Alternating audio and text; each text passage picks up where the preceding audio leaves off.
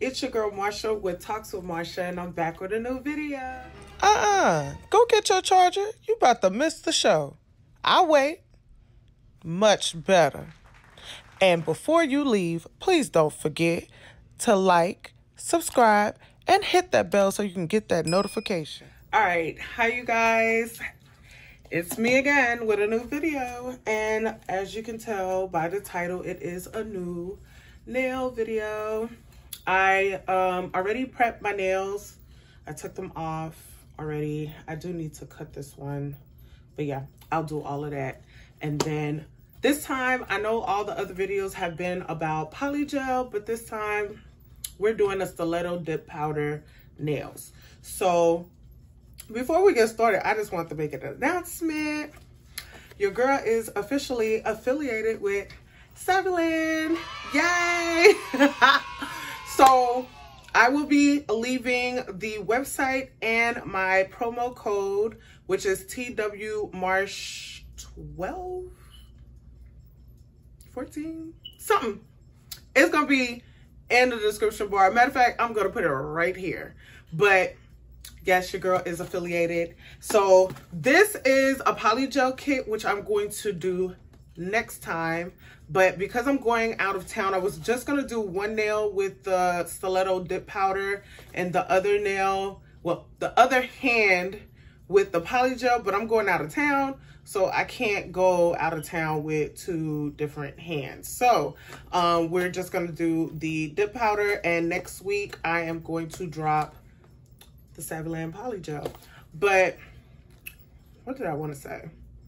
So I think what I'm going to do on my page, since my page is very versatile, I do have business stuff on there. I do vlog on here, and I also do nails. I think Wednesdays will be my nail day, and Fridays will be like whatever else day. Or let me know if you would rather nails on Friday and Wednesday could be whatever, because I know Friday everybody off of work, you chilling, watch YouTube. You might want to go ahead and watch you some nails. Let me know what you think, which day would be better for nails. But that's beside the point. I want to thank everyone who watches my video, likes my video, comments on my video.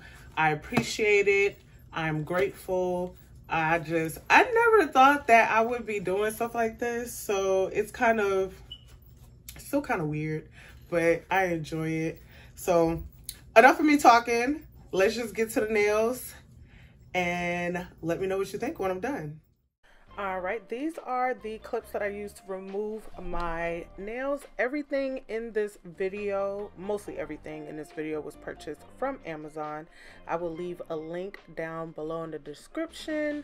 But I did use stiletto tips, and I ended up clipping the ends and making it more like a square coffin type of look.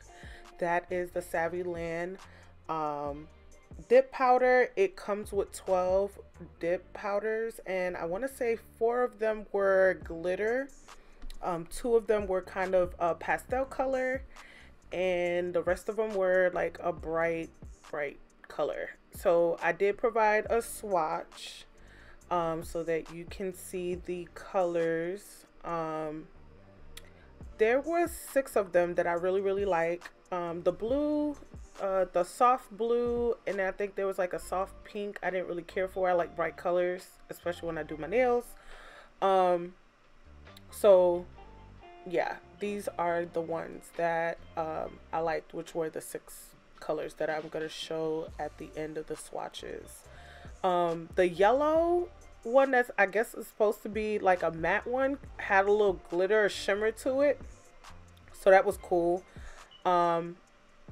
But yeah, Saviland did that with the dipping powder. It's cool. The containers are a little small, but after using them, I think I may have, I would be able to use it maybe another 2-3 more times. So I did prep my nails before, but you know, you have to sand them down just a little bit just to make sure that you don't have any oils on the surface of your nail, or it won't stick to it right. So I did get that done.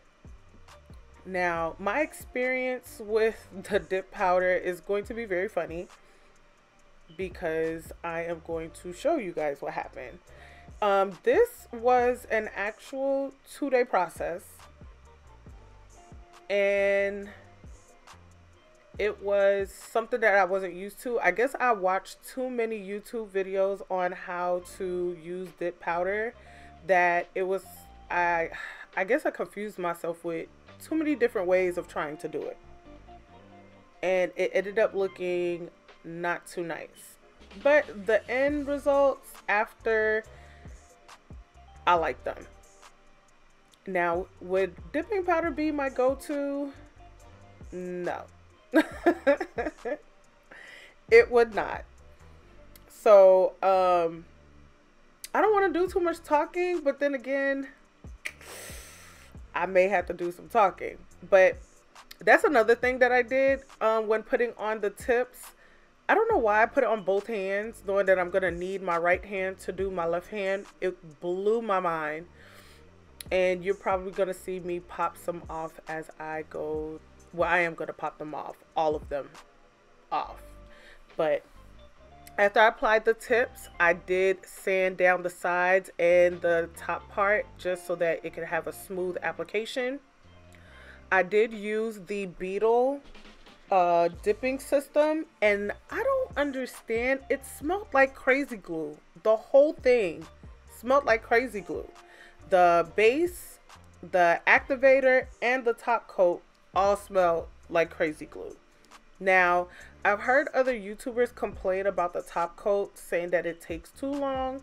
Well, not the Beetles brand, but just regular top coat that's not gel takes too long to dry. But this one actually dried really, really fast. So this is my first try putting the dip powder on. And that is when the issue started, was from the beginning. I did use the Azure clear dipping powder because the Saviland dipping powder didn't come with a clear, and I wanted to use a clear as like a base just to make the color kind of pop or whatever, or just to build the nail first before I put the colors in, because I didn't want them to be thick. And what I didn't want to happen is exactly what happened. I put too many layers of the clear before I got to the glitter, and the nail was thick. Okay, it was horrible. And then I just kept going with it. And I don't know why I didn't stop there and just remove it off the thumb before I even went all the way through. But I just kept going with it. Just kept on, and it was such an epic fail from the beginning. So I'm just going to show you guys just a little bit of what I was doing so that you can see why it was such an epic fail. And then I'm going to show you guys what I did after.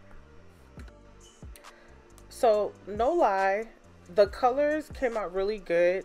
It's just when I started filing my nails and I noticed how thick the nails were, and I was filing into the colors that I just applied on all of my nails. Exactly. I don't know why. So it was so late that night that I just went to bed, and I woke up early in the morning the next day and filed everything off. Even the thumb, you can still see the thumb is blue, but it didn't go with the colors. So I even eventually filed off the thumb. Everything.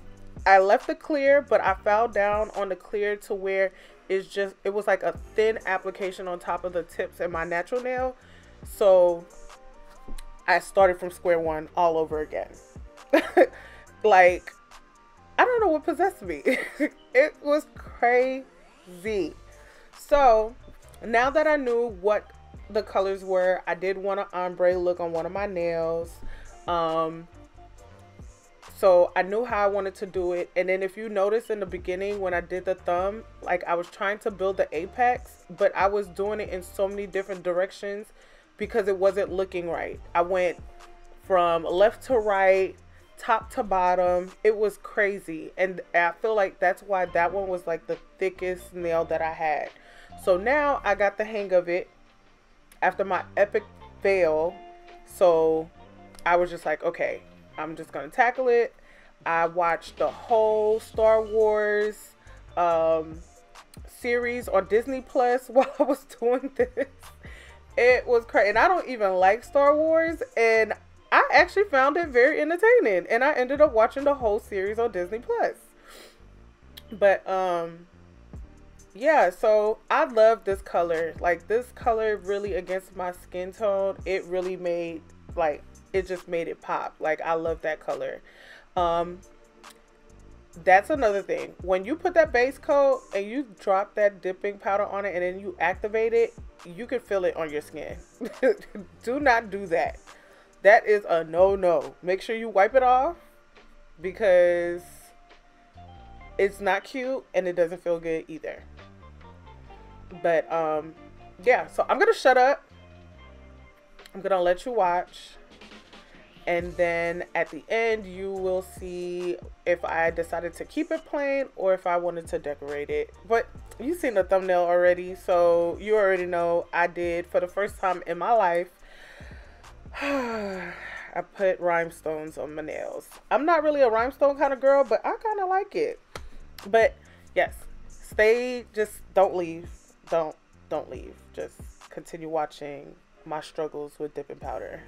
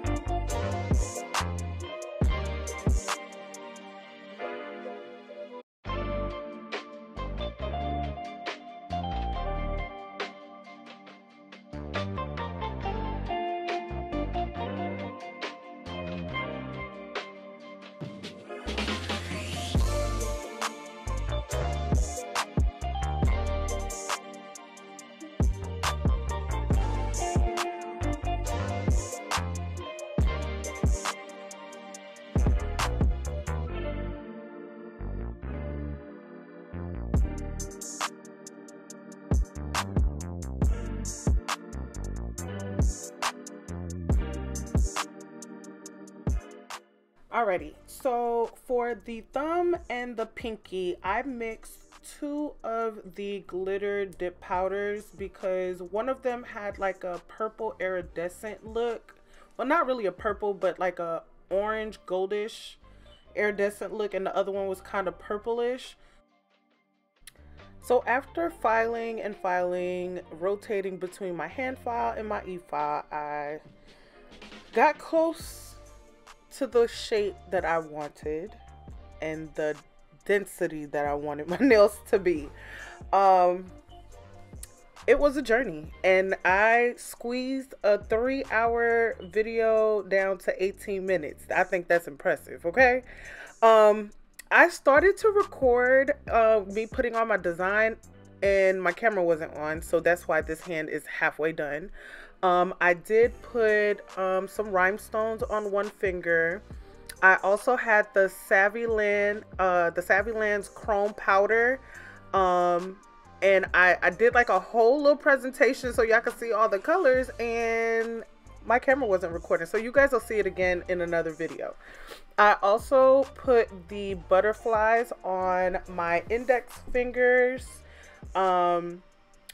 I don't know if I did something wrong, but after I put the top coat on it, the butterfly kind of, in certain areas, kind of turned white. So I don't know if it was the gel top coat that I used that made it do that. But if you've ever experienced that, please comment in the comment section and let me know.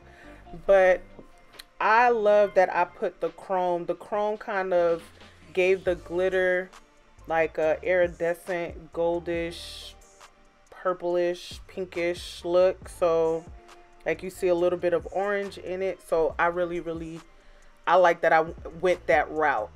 I didn't need to use the gel, the clear gel for the rhinestones, because the top coat that came with the Beetles dip powder, it smelled like crazy glue, and the rhinestones stuck on it like crazy glue. So that's what I was using. It wasn't in the frame of the camera. It was sitting on top of the shelf that's in front of my desk. So I would just dip my wax pencil into it and dip it on my nails and put the rhinestone on top, and it just stuck on it like crazy glue. And then I put a top coat of the gel top coat and hit it with the UV light. That is the only reason why there is a UV light involved in this dip powder, is because I did use a gel top coat because I want to make sure my rhinestones didn't come out while I was on my trip. But besides that, using the dip powder, you don't need any type of UV light.